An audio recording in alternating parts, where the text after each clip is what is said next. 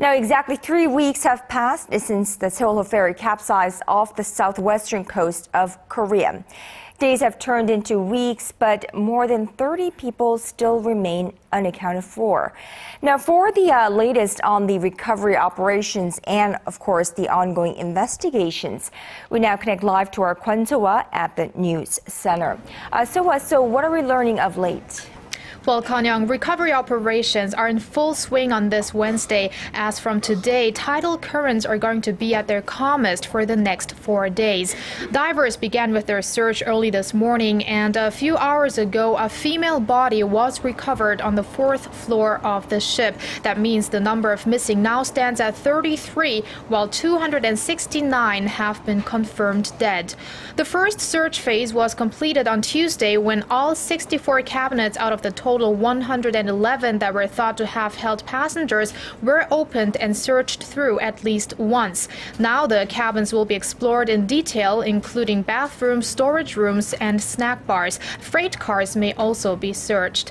Now, out of concern for the rescue divers' health, more medical staff have been deployed at the accident site.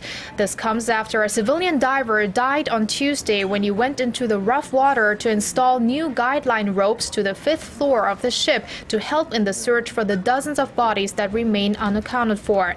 After about 5 minutes at a depth of about 25 meters, the 53-year-old lost communication with his fellow divers. The veteran diver was found unconscious and was transported by helicopter to the nearest hospital in Mokpo, but died soon after arriving. This is the first fatality among divers in the nearly 3 weeks of search and rescue operations.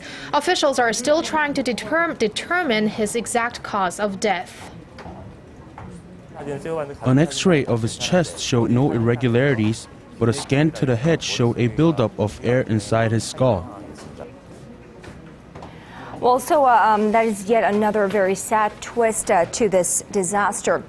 Let's hope the remaining search operations are completed safely. Now, while the search for the missing continues, the investigations are also proceeding at a fast pace, right?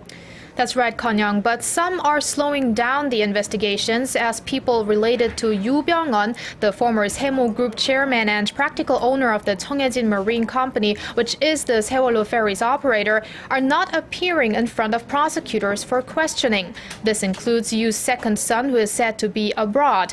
He was given an ultimatum to appear before prosecutors this Thursday after failing to show up 2 times before. If he doesn't come in tomorrow, he may be forced into the country with the help of the FBI, and Yoo Byung-on and his first son may be summoned first.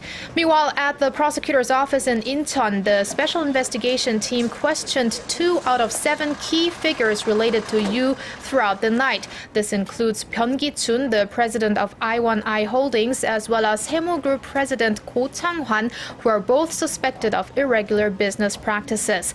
Prosecutors will decide soon whether they will issue an arrest warrant.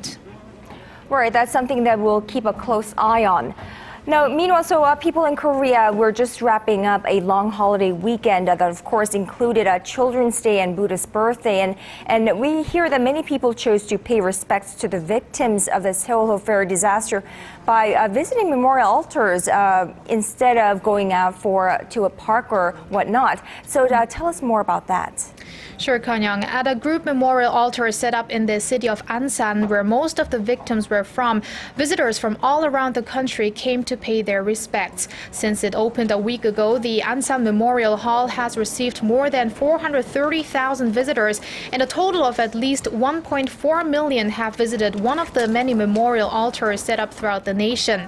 Outside the mass memorial hall in Ansan, a row of parents of the young passengers that were on board of the ferry are continuing their silent protest for a 5th day, along with other citizens and organizations.